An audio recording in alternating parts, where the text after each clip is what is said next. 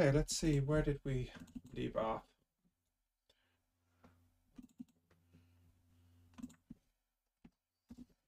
Um, Calculus. Excuse me. Ugh. Okay. Um, oh. Um, for the following exercise, determine over what intervals, if any, the mean value theorem applies. Justify your answer.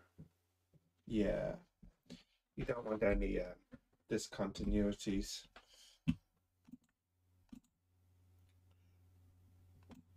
Okay.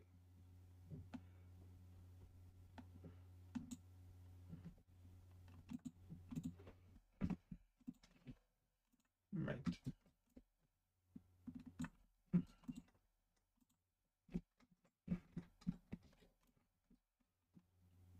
Okay. And yeah,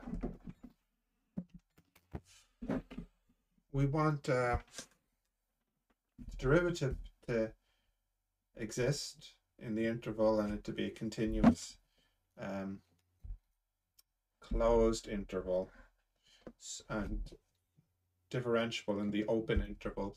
So 152 looks like everything will do. 153 um, um, hmm now that's interesting. Can it be infinite? Not really,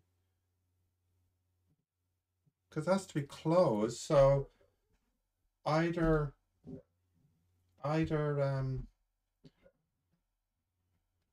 whoops. It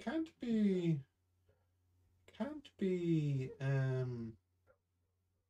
0. So we'll have to go A to B. A is less than B, and either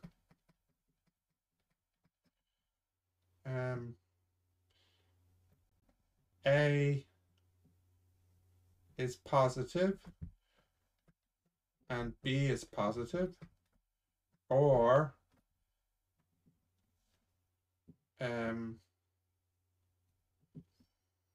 A is negative and B is negative. So we don't cross over the 0. I wonder if that's what they say at the back now. 152. Interesting. You can include infinity.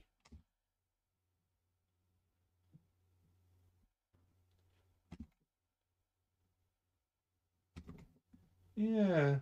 I guess I did say that in the first one, but what's confusing me is I thought the definition. Okay, so I should have said here, A and B,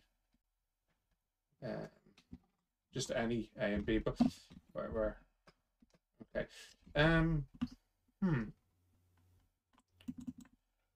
Let's see. The mean value theorem. Let f be continuous over the closed interval and differentiable over the open interval, then it exists at least one point such that. Yeah, so it's weird. 154 is a little bit easier. It has to go from -2 to 2. Whereas 155, that's a bit different. You need it to be at least 2. So 2 to B, where B is more than 2, or A to -2, where A is less than -2. Let's check the answers. Why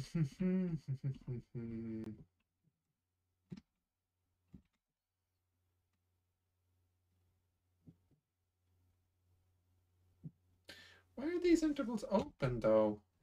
I must be doing something wrong. 156. We need 3x minus 5 to be positive. So 3x greater than 5. So x greater than 5 over 3. So that would be a to b, where a is some number greater than 5 over 3, and b is greater than a. But I'm truly perplexed here, because if I look at the mean value theorem, where's it gone? There's Rolle's theorem. And then there's the mean value theorem.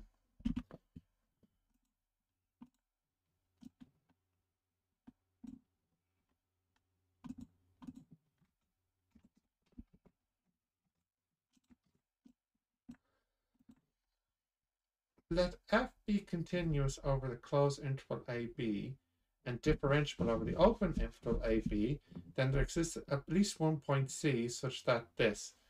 For the following exercise, determine over what intervals, if any, the mean value theorem applies. Yeah, I'm a little bit confused. Maybe they're trying to have us state the set that A and B belong to. So like here it would be all the reals, and here the A and B would be again all the reals, but you can't have it discontinuous in the middle, so the A and B have to be on the same side, which isn't really captured in the answer.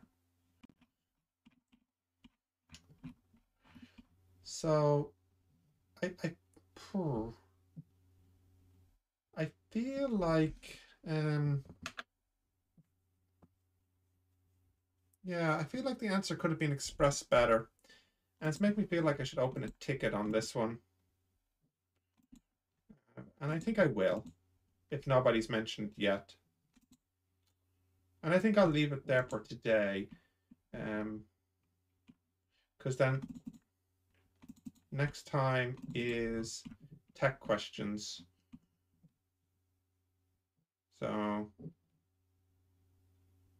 yeah. Okay, let's leave it there.